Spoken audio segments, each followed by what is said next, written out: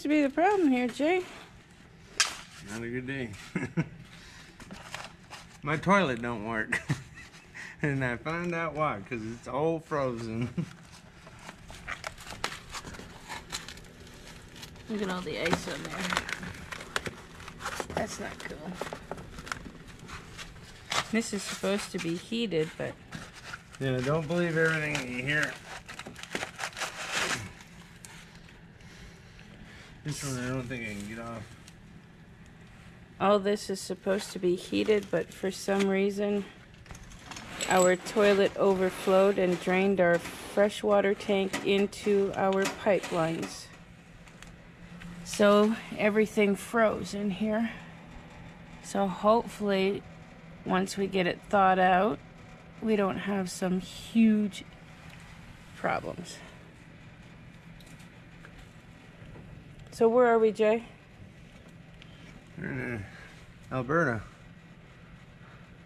Visit Medicine Hat, Alberta. And we're what?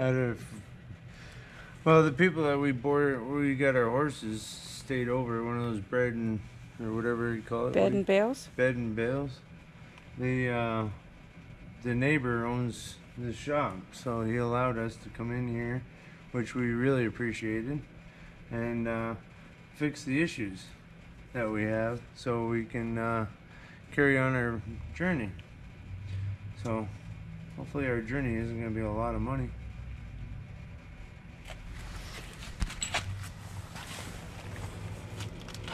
See, that's what's on our pipes right now. Now I'm hoping that I'm hoping that's from the water from the inside. Well, yeah, that's probably the water that came from the toilet when it flooded the RV and then froze, but we could have a lot of connections that are leaking or cracked or split. What's that line down that pipe there? Huh?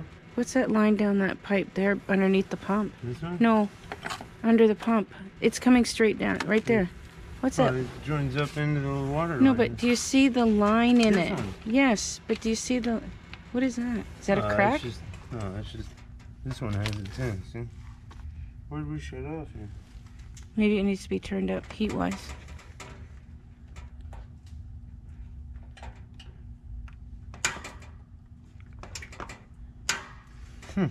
Would this thing bake already? Jesus, we are just not having a good day. Oh, put it on the 1500 for more heat.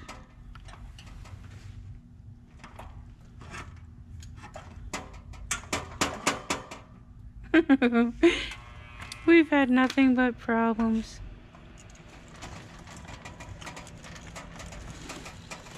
Not to mention we still have trailer lights to fix too that went. Yeah, but that's minor compared to this. Yeah. See, what I want to do is I want to run a hose right straight through here, and it'll lay on top of this tank. Actually, I might run it over here and then out, and I want to strap it right here. And basically, I'm kind of wondering if it shouldn't be here though.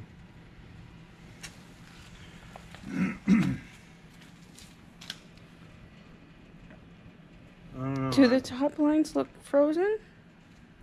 Huh? All the top lines. No, they're bending a little bit. I don't know. I don't want to bend them too much because they. Yeah,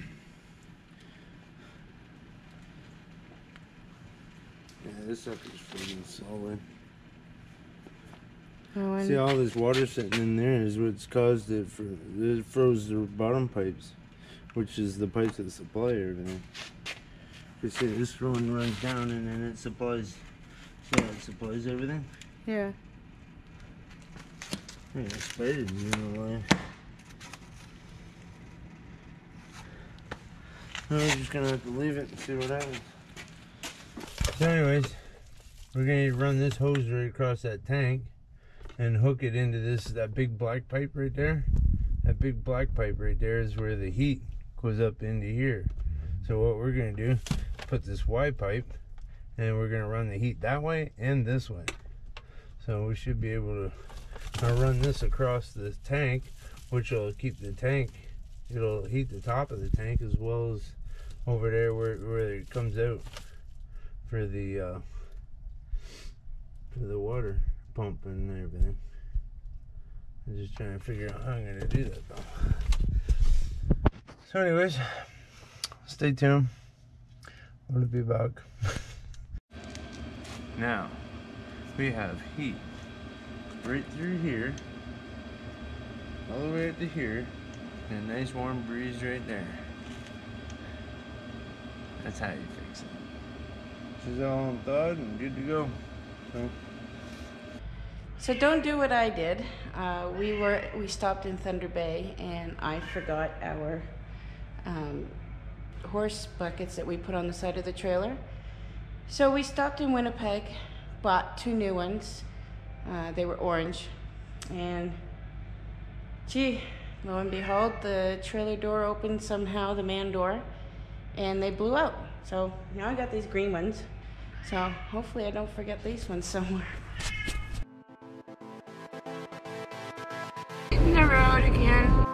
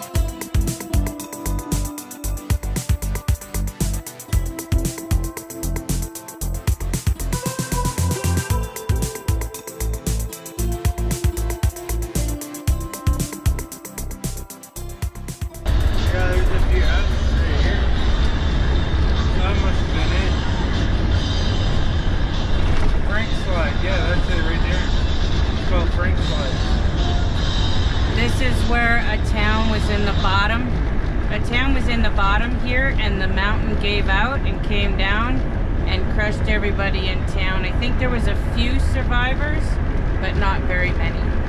So they call this Frank's Slide. This is where the mountain gave away, and it all came down and buried the town.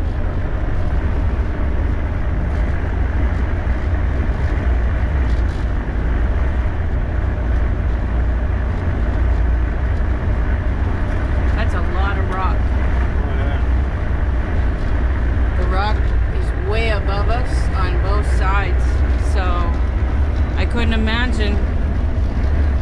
seeing that coming. The whole top of it came off.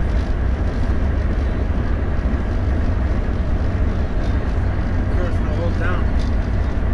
Wow. Should actually stop there and right there.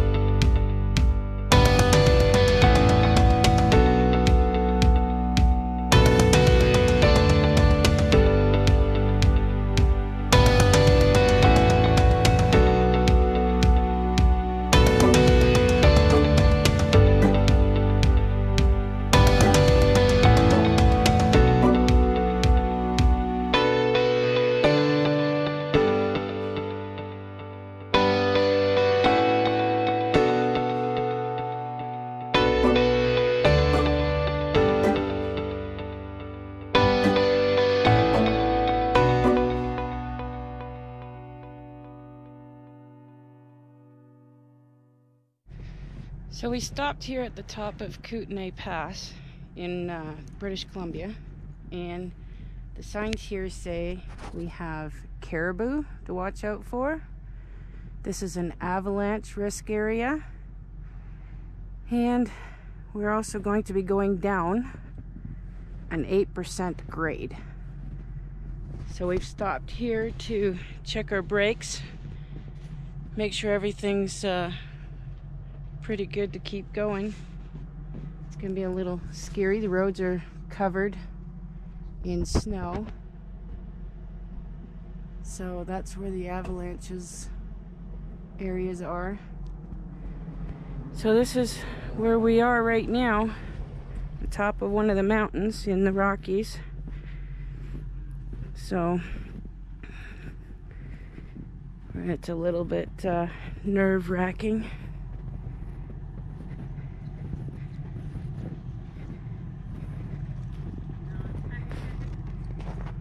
So yeah, see, there's the sign for checking your brakes before we head down. Snowbanks up here are about 5 feet, 6 feet high already. So should be interesting. People are going out cross-country skiing in the mountain. It's kind of cool. Horses are taking a break.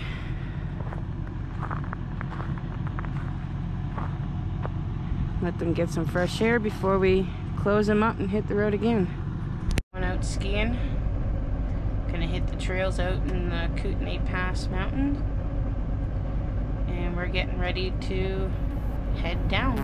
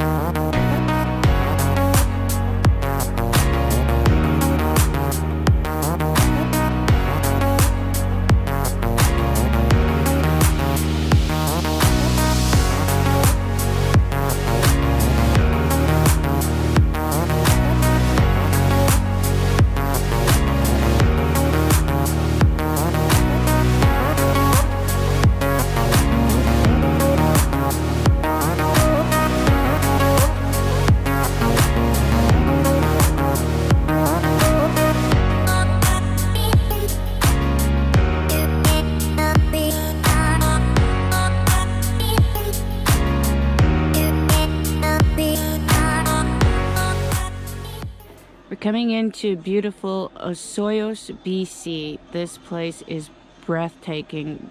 The video doesn't even compare to what you could see here. Just, we're taking Highway 3 in, down the mountain with hairpin turns, and enjoy the...